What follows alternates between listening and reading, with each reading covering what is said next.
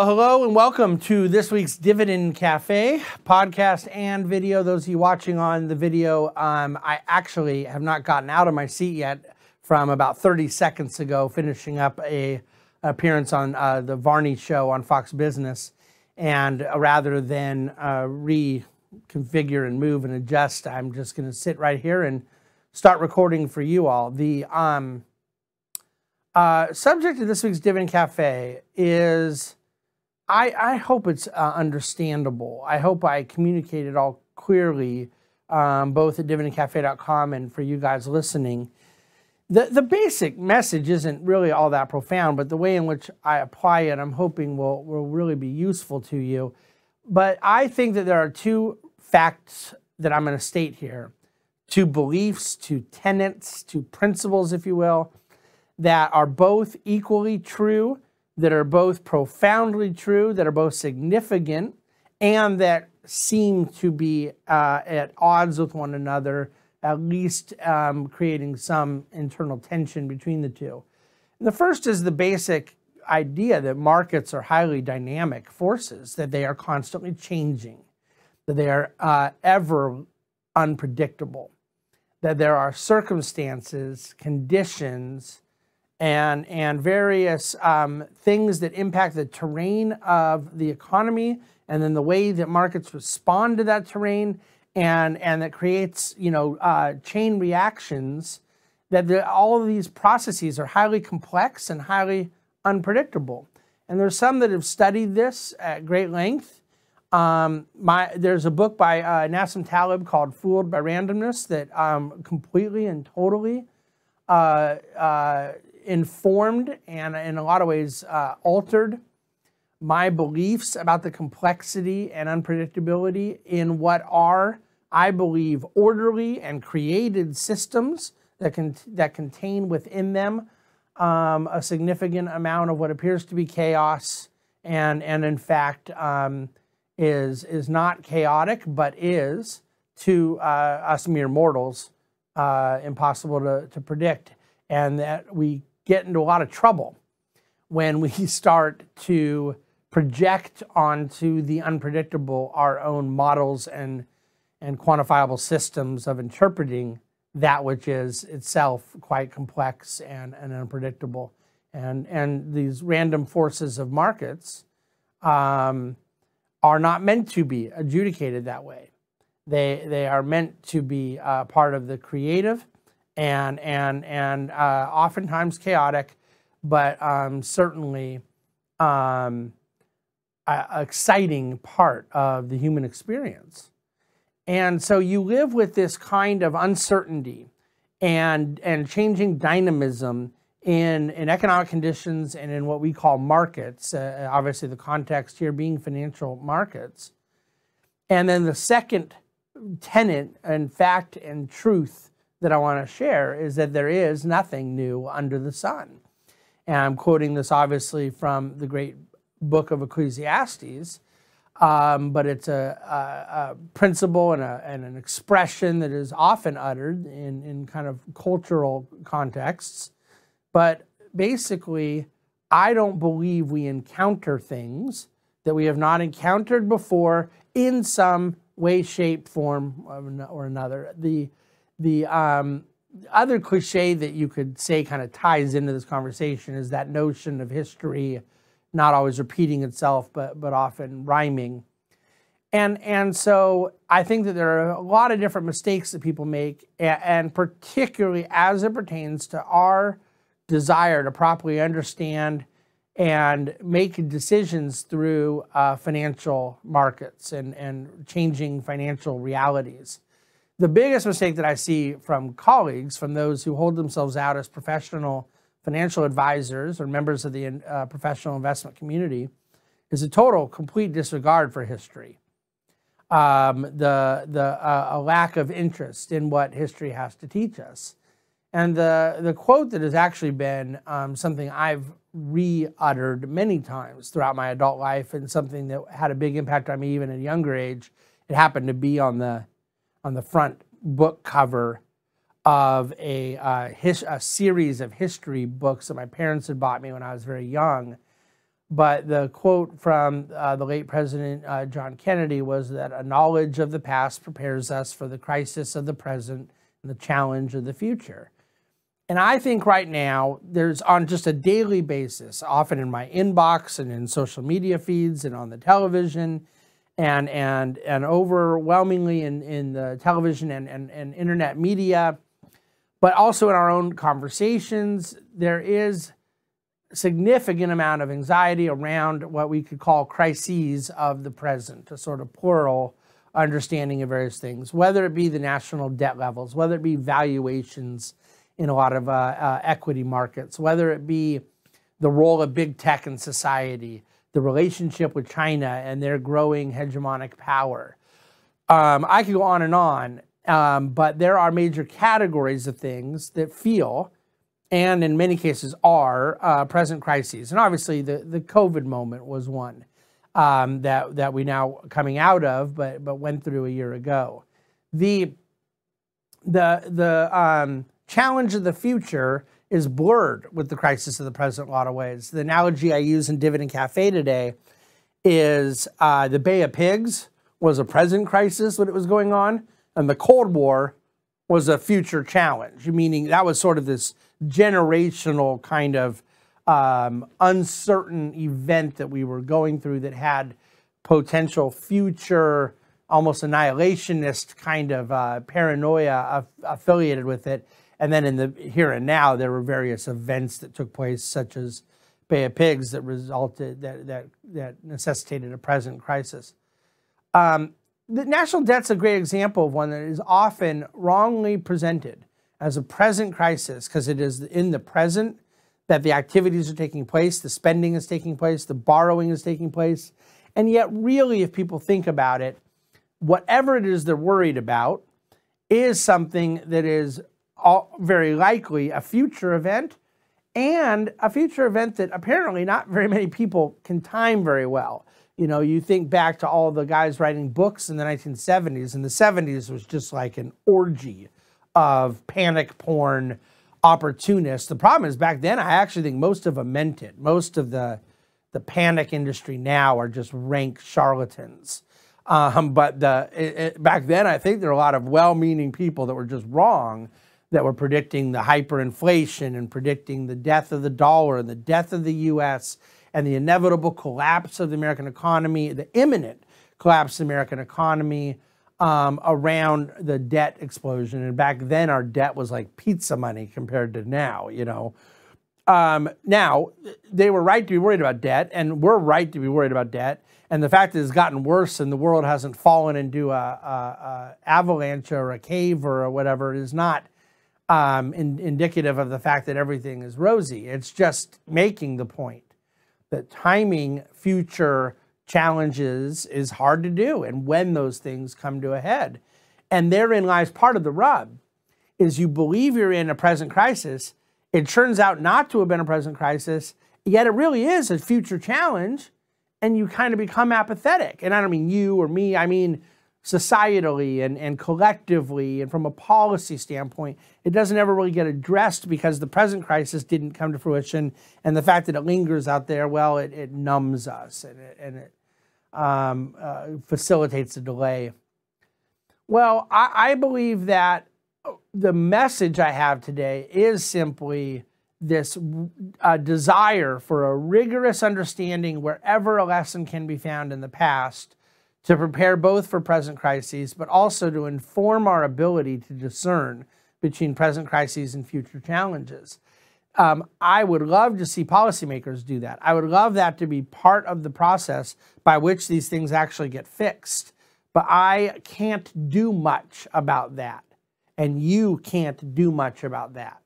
My context is in what I can do and must do and owe it to my clients to do as it pertains to the investment ramifications of these things. The idea of making investment decisions about some of the various catalysts to present concerns and future challenges that I've brought up without an informed understanding of the past is malpractice. I will tell you, and I'm kind of explicitly speaking to the large part of you that may not be clients of the Bahnsen Group. I believe the vast majority of financial professionals do not have a commitment to understanding what history has to teach us and help us in preparing for these things. It's something I've observed professionally for over 2 decades. And the fact of the matter is that one of the examples I use in Dividend Cafe, and there's a few other things I want to mention real quickly, I go back to the period of time from the middle of November of 2012 to the end of 2012 all the time, because President Obama had been reelected pretty easily, and had full control of the Democratic Senate, and all of the Bush tax cuts of the early 2000s were set to expire. And we were going to go into the second term of Obama presidency, and none of the tax increases required any vote from anybody. The House didn't have to vote, the Senate didn't have to vote, they were all just going to happen. And there were people, there was wailing, gnashing, what are all the expressions? Cats and dogs flying everywhere about capital gain taxes going higher. And so people were taking gains now to avoid taking gains later. They were moving monies to trusts. They were gifting to charities. They were, the estate tax was set to go up by a large amount and at a much lower threshold. It was going to pull in a lot more people. And people were doing life insurance stuff and defective grantor trusts, and they were freezing assets and doing GRATs and ILETs and CRUTs and all of these different alphabet soup of various estate planning mechanisms, which, by the way, should just go to show you there's a whole lot of estate planning mechanisms, which is one of the ironies of the whole thing. But my point being, they were accelerating decision-making, sometimes at the advice of well-meaning advisors, around something that they believed was going to happen and that did not happen. And in some cases, the opposite of it happened. The capital gain tax didn't go higher, and the lower rate did get made permanent. And the state tax not only didn't go higher, it went lower. The state tax threshold went significantly higher, the threshold by which you would have to pay, and the rate that you pay went way lower. It was the opposite of what everyone had planned on. And I don't agree with policymakers making people function within a 1 week, 1 month, 2 month window of time to try to figure it out. And I can sympathize with legal and tax and financial professionals like myself, feeling that they owed it to clients to kind of prepare for the worst. But no, history is rather clear. It's quite difficult to raise taxes.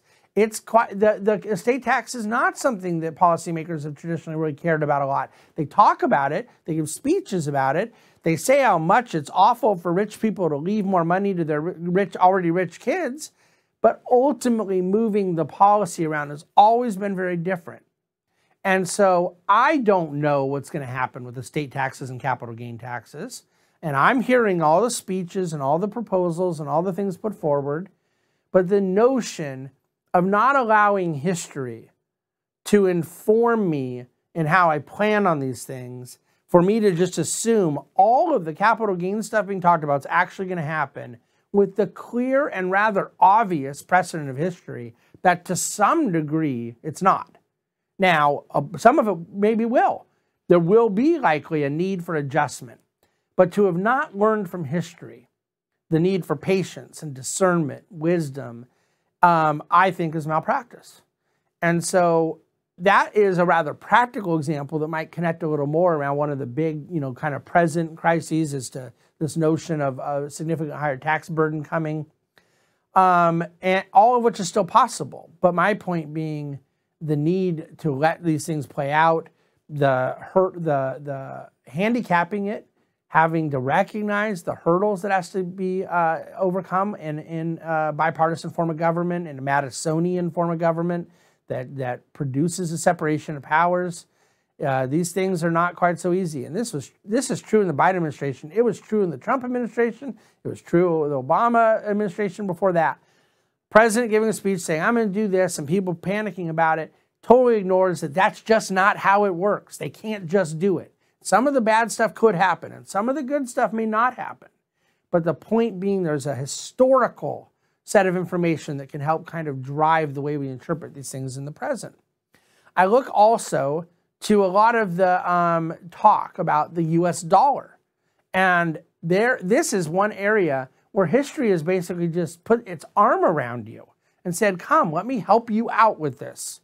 Because the idea of currency crisis, of lack of confidence in a nation's sovereign well-being, what happens when one nation grows its debt a lot, but a competitive nation grows its debt even more, of the impact of lower rates, of the impact of higher rates, of the impact of exchange rates, of the impact of trade levels.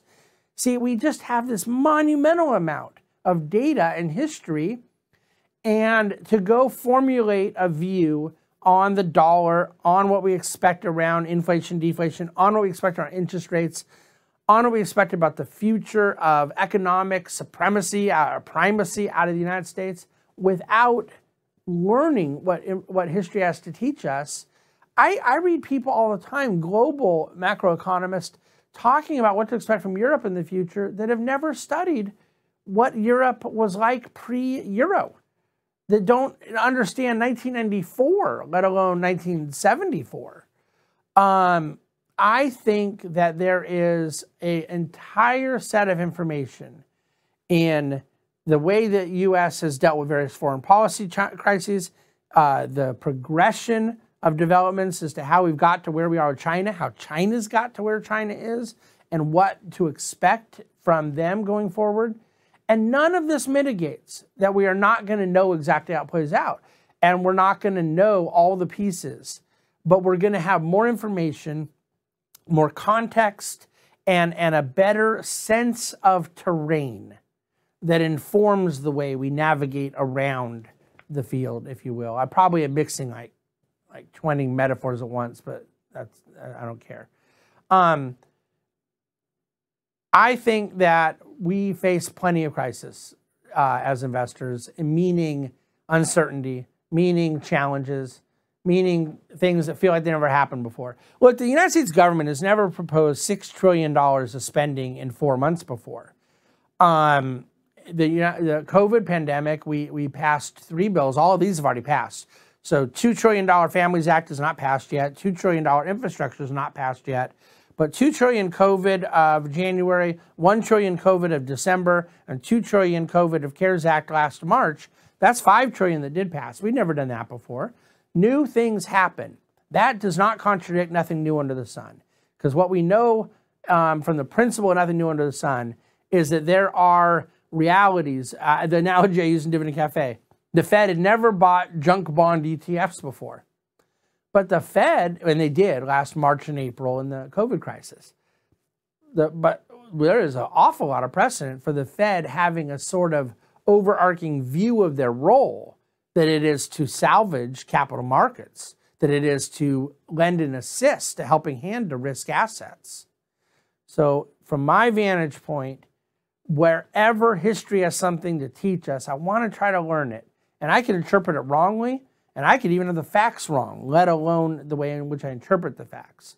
But that has to be the effort.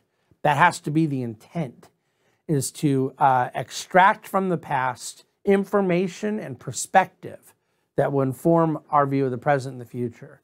That's my lesson today in the Dividend Cafe. I hope it's useful.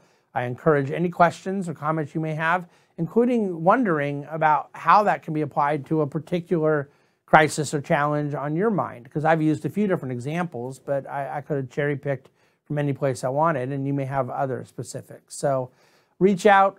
More to come on all of this. Thanks, as always, for listening to Dividend Cafe. Please do subscribe, forward this around, send it whoever you want. We appreciate your efforts, your help in our efforts to grow the subscriber base with these players in the way the podcast world works. Thanks for listening to and watching the Dividend Cafe.